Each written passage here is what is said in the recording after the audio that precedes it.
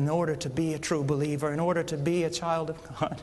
The Holy Son of God was forsaken by His Father and then crushed under His own Father's punishment. You say, oh, Brother Paul, you've gone too far now. Have you not read Isaiah 53:10? It pleased the Lord to crush Him. Take a 10,000-pound millstone and put another on top of it. Put a grain of wheat between them and see what you've got when it comes out on the other end. Take a dam 100,000 miles high and 100,000 miles wide and have it break in front of you. And as the torrent of water rolls down towards you to engulf you, to destroy you, all of a sudden the ground opens up and drinks it down, and not one drop splashes to your feet. And so Christ raised His hand up to heaven and took the wrath of God, that great cup, and drank it down. And when He cried out, "It is finished," He turned it over and not one drop came out.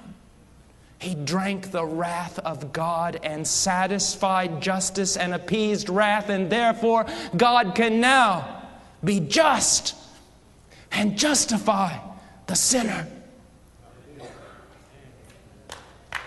This is what He's done. This is what He has done. The Puritans spoke a lot about repentance, not only from sin, but repentance from good works. You say, what do you mean? There is a real sense in which repentance is simply this: you give up from trying to justify yourself. You just quit. You see that every one of your most righteous deeds is better than filthy rags, and you detest them, and you throw them to the floor, and you stand there before God and say, unless you move on my behalf, I am damned. And you believe. You believe. You trust. There was a deacon in my church back home. Little church in the middle of a cornfield. And I love this man. He's walked with God longer than I've been alive. And he remembers telling me one time he told me about his conversion. He said, I was a good fella as fellas go.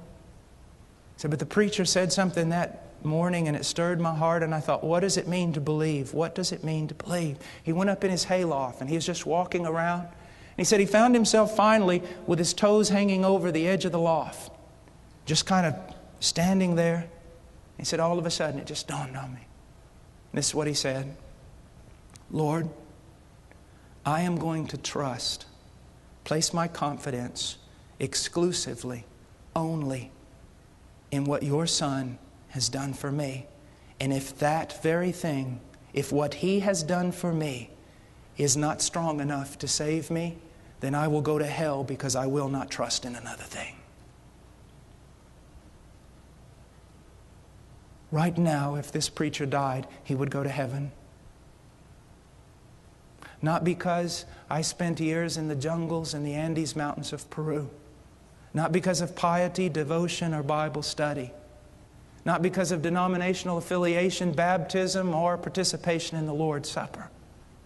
If I died right now, I would go to heaven because 2,000 years ago, the Son of God shed His blood for this wretched man. And that is my hope. And I expect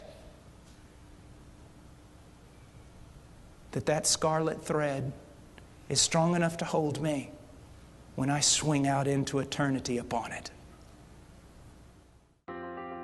Please visit our website at heartcrymissionary.com. There you will find information about the ministry, our purpose, beliefs and methodologies, and extensive information about the missionaries we are privileged to serve.